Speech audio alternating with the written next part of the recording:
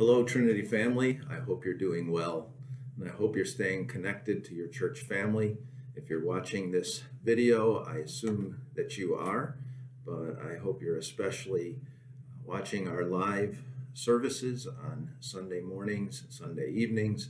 I hope you are finding a way to get together with your discipleship group, whether that's in the small group, keeping the social distance that we're supposed to keep, or you're joining in via Zoom.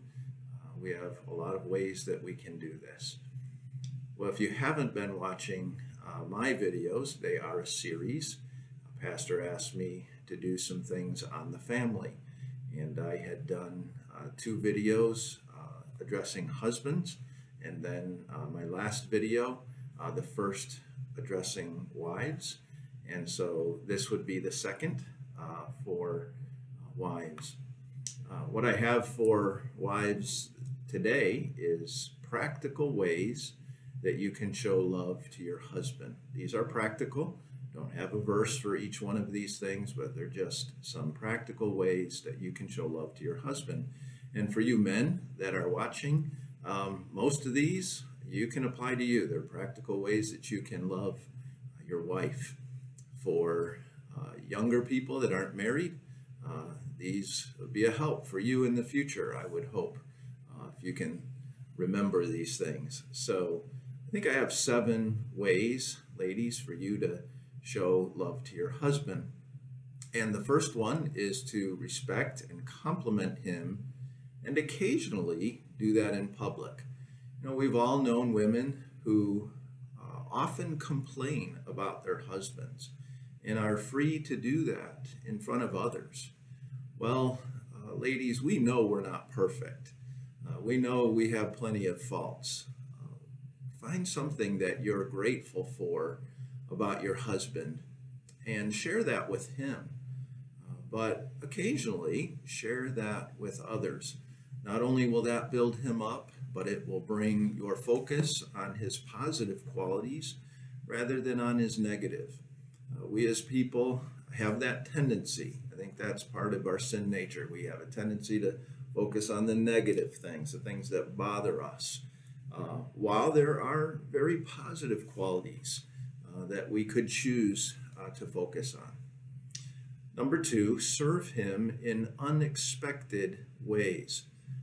How can you do that? Whether that's picking up something he needs from the store or making his favorite dinner occasionally. We guys like that.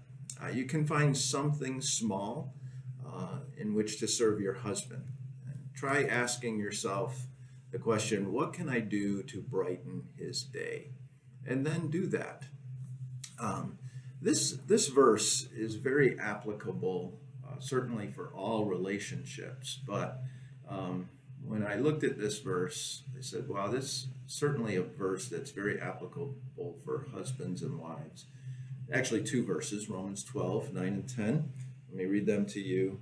Let love be without hypocrisy. Abhor what is evil. Cling to what is good. Be kindly affectionate to one another with brotherly love, in honor, giving preference to one another. Let your love be genuine. Love one another with a brotherly affection. And then that very last phrase is also translated this way: outdo one another in showing honor. That's an interesting phrase. Husband and wives seek to outdo one another in showing each other honor. Acts of service don't have to be grand. They don't have to be expensive. In fact, isn't it often the little thoughtful things that go a big way? Number 3, ladies, pray for your husband specifically. Set aside a few minutes a day to think about what his day is like, and pray for your husband. Pray for him specifically. Then let him know that you're praying for him. Knowing that you're praying for him specifically could be the exact encouragement he needs in a given day. Number 4, greet him happily. For those of you who are dog lovers, How do you feel when the dog goes all crazy, wags his tail, treats you like you're his best friend in the world when you come home? Now, I'm not comparing the analogy here, dogs and women. Just trying to illustrate for you how a husband could feel when he comes home after a long day and you greet him as though you missed him, and you're looking forward to spending your time with him. Greet him with a smile, with a hug, with a kiss, after not seeing each other after a long day. It'll certainly make him feel wanted and feel loved. And as I said before, these practical ways work both ways. Husbands, do this for your wives as well. Number 5, ladies, make space and time for his interests, his hobbies, his sports. Does he love football or golf or riding his motorcycle? I put that one in for me. Make space for the things that he enjoys. Let him have his time with the TV during his sports season. Now, guys, for you, how about if we have one sports vice? I have a friend, he watches every season of every professional sport, and he watches all the college sports. And so he doesn't have a season. He's going all year long and constantly following, constantly on the TV, hogging the TV and that kind of thing. So for the ladies, guys, I'll say this, have one sports vice. So mine is NFL football, and I'm thankful for my wife that lets me watch that during the NFL football season. But ladies, you can encourage him in other ways. Just make space for the things that he enjoys. Encourage him at times. Encourage him to go hunting with the guys. Let him have his man space in the house, whether that's figuratively or literally. Creating space and time for his interests shows your husband that you appreciate who he is, and who he is also important to you. Number 6, ask for advice and take it when you do. Most women need their husbands to listen to their stories about their day or about something that they're concerned about. Now, husbands, you need to know that often your wives just want you to listen without giving advice or passing judgment.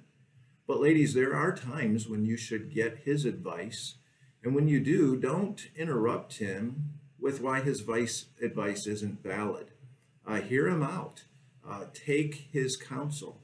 And if it is helpful, let him know how his advice worked out and that you are grateful for his help.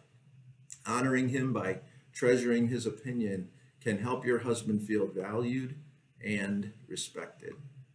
Number 7, learn to go easy on him in the less important areas.